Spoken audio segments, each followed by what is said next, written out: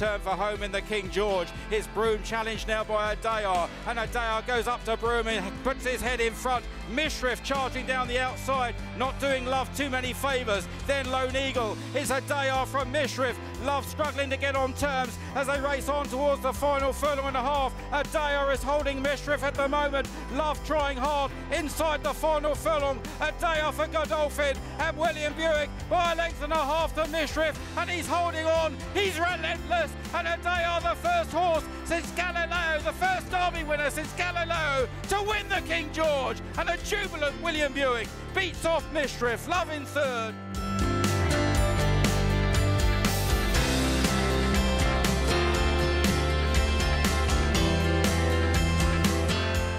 Yeah, look, the King George is it's you would say, apart from the Derby, it's, you know, in this country it's the most prestigious, you know, mile-and-a-half race. It's a midsummer highlight. It's a jewel in the crown.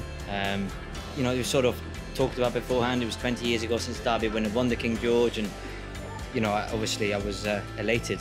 I am elated. I'm delighted. I'm also, you know, very grateful to be able to ride a horse like him.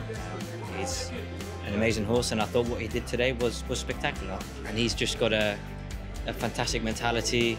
He knows how to use his strengths now, and you know, it was a stellar King George. MISHRIFF and Love, you know, they're great horses in their own right. So for Adayar to beat him the way he did is, of course, I'm very impressed. The ground was genuinely good to firm. There was a bit of spring in it. So look, I think a horse like him who travels and has qualities like he does, you wouldn't want the ground to be too slow, because he wouldn't be able to get through as well. You know, he won at Epsom. Now he's won the King George against all the horses. He's won a big field, he's won small field. He's won slower ground, he's won on faster ground. So he's very versatile. He is everything a good horse should be.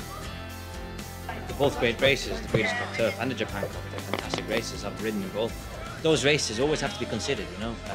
They're great races. Like you say, obviously the Breeders' Cup this year is at Del Mar, and Japan Cup in Tokyo. So one day we'll get there, hopefully.